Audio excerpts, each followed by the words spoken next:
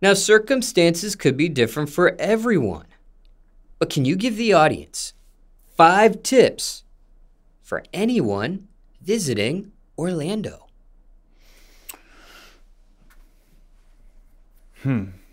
5 tips.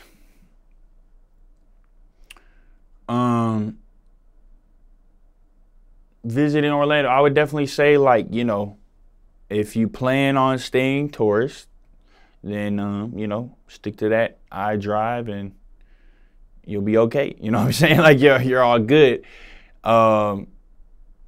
Second,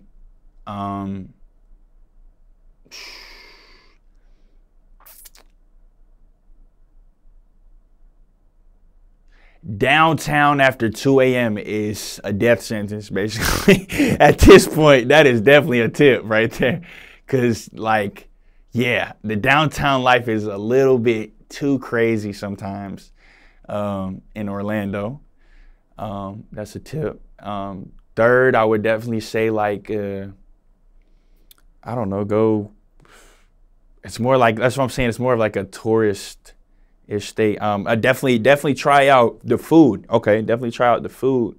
Definitely try out, like, you know, different Spanish spots. If you're in Orlando, try to get to the Spanish spots or the Jamaican spots because that's the best food. Fourth is if you plan on shopping in Orlando, I suggest, my personal opinion is, don't go to the Florida Mall.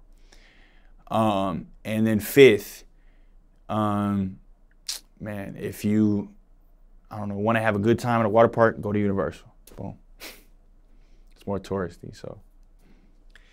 Rewinding back on some of these tips, why not the Florida Mall?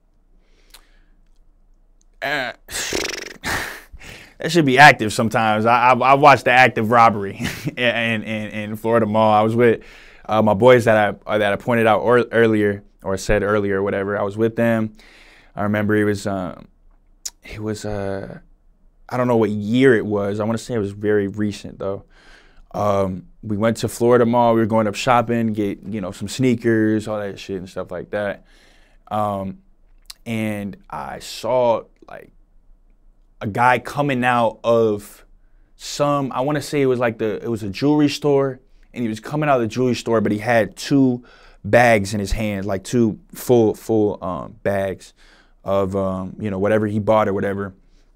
I literally watched somebody just walk, not run, walk behind him and then sprint, grab the bags and run out, like everything. I watched the man chase him all the way down to his car, broke the window, and then got his bags back. Like, it was crazy. And then 5 minutes after that, a fight happens right in front of the Foot Locker, like, you know, bloody fight too. And we just got up out of there. So I was like, nah, this is not cool. And I've seen, you know, multiple instances and stuff like that when I was, oh my gosh, wow. There was a time that I worked at Foot Locker, and my assistant manager, or my manager, sent me to Florida Mall to train to become an assistant manager. And when I was there, you know what I'm saying, like, everywhere we were looking, you know, the main thing of that store in Florida Mall was, you gotta watch for shoplifters, because they'll come in, steal the whole rack, and just look you dead in the face and know you can't do anything. You know what I'm saying? So it was just very, like, a lot of people stealing. So that's why I was like, just stay away from the Florida Mall. I know it seems so great. It might be great. You might be okay. But I'm just saying, from my experience, I wouldn't go to the Florida Mall.